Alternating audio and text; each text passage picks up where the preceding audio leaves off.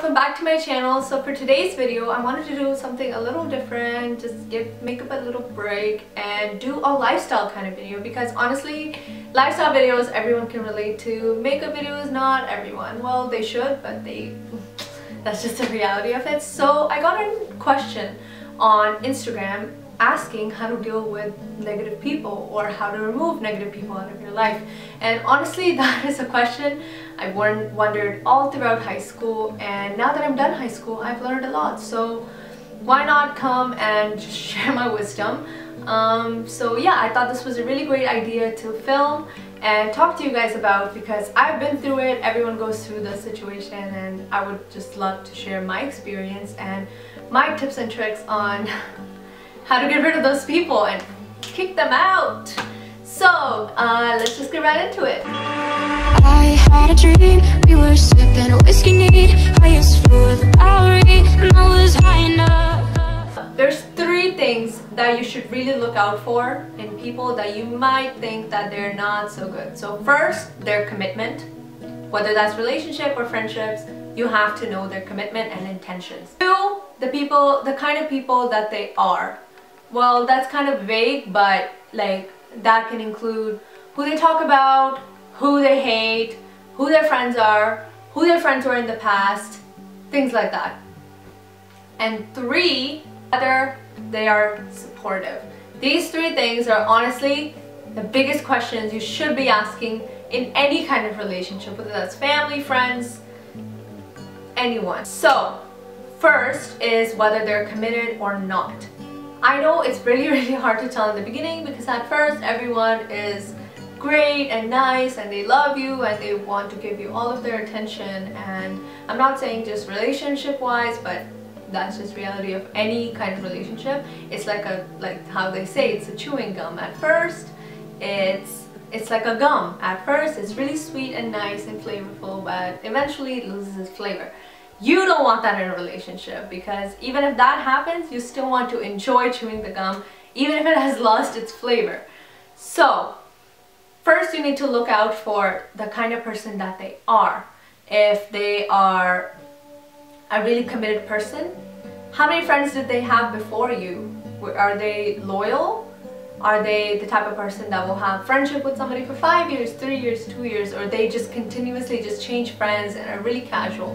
If you're a really casual type of person and you don't really like to hold on to that many people in your life, then they might be really great for you. But that can also go bad in many ways, because the people that constantly change their friends and leave their past friends most likely carry a lot of drama with them and a lot of gossip and negativity, basically. So you want to look out for those kind of things. If they have really long distance friends, or if they have really long relationships, or something that will prove that they're the type of person that are there to stay. You know, moments where I'm like, I've always been there for this person, and now that I need somebody, I have no one. A few weeks ago, I was going through a really difficult time, and I was dealing with one of the worst moments in my life, and there were some people that were really great and really there for me, and then there were some who just weren't, who just backed out. And honestly, I just didn't even feel like sharing with them anything anymore. So there are times where there are going to be people that you will realize that some are just great and will always be there for you the way you're there for them, and some will just chicken out and leave, to be honest. So you really need to know, you need to think, if there has been times where you needed your friends, if they've been there the way you've always been there for them, or whether they just had an excuse or something, whether they were approachable, if they're not approachable, what kind of friend are they? Are they the type of friend that you just hang out with casually, go shopping or whatever, but they're not really the vulnerable, open up to kind of friends, and they just make you feel sad when you want to talk to them but you cannot, because that's just not the kind of person that they are. Or if they are actually really supportive and vulnerable with you.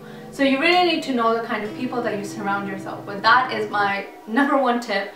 If you're in high school, if you're, I don't know, wherever you are, you should know the kind of person that you're dealing with. Because life is short, and you don't want to waste it on people that are not going to be there for you, not going to support you, not going to lift your spirits. This is my motto in life. I it's not just the people, it's everything. You should do something every day that's gonna put you forward. So if there's people that are dragging you down, making you feel sad, always fighting or anything, you need to just let it go. You need to work on yourself, you need to build yourself, because at the end of the day, people are not gonna put you up. You are your own, like, even your family is not gonna be there to make you successful. It's you. So you need to keep your mental and physical self happy. And if there's people around you that are just not doing that for you, instead they're just bringing you down, then you should know that it's not the end of the world and you can let those people go. I know I've been there, honestly, where I was like, oh, if I let these friends go, I have no one, or if I let this person go, I'll have nobody, I'll have no friends. But you know what? Sometimes you need some you time. Sometimes it's okay to be alone, because would you rather always be hurting, or would you rather hurt for a bit and then move on?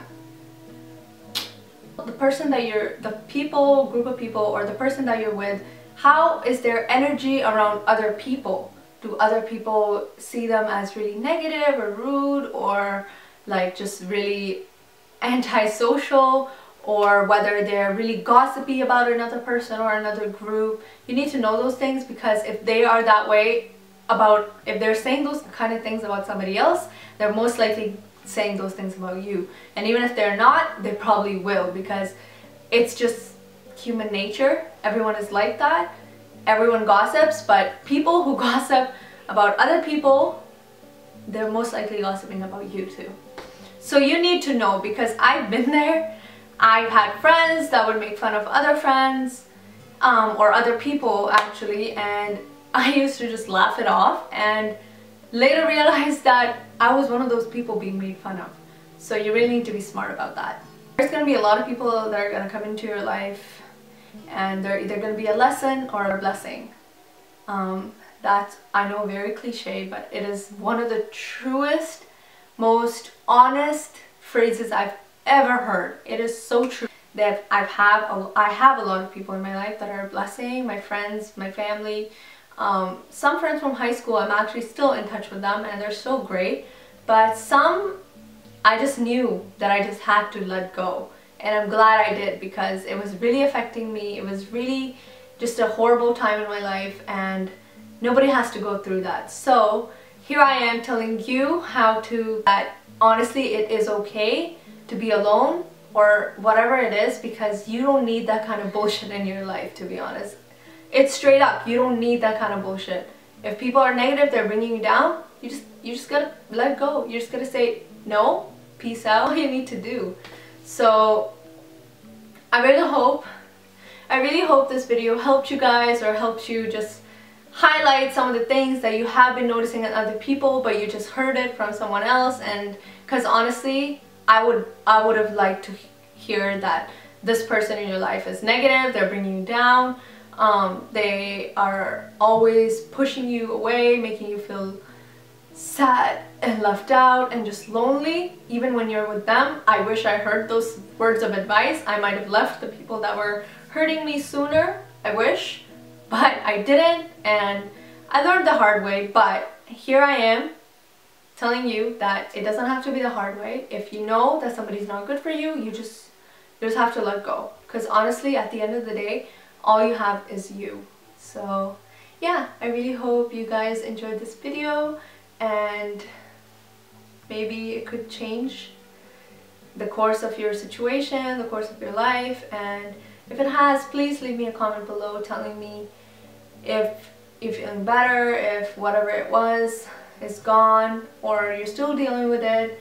And let me know what kind of videos you guys would like me to make next. Is something a little off with this person. Your intuition is almost always right, and I never believed in it, but now I do. If I feel that somebody's not good, or there's something off with them or something, it's not just me having trust issues or whatever, it's most likely true, because you should have a good vibe with people. The vibe is key. If you have a good vibe, if you know that you're gonna get along, you're golden. And like this video, if I helped you guys in any shape, way, or form. Don't forget to follow my Instagram and my Snapchat and also subscribe.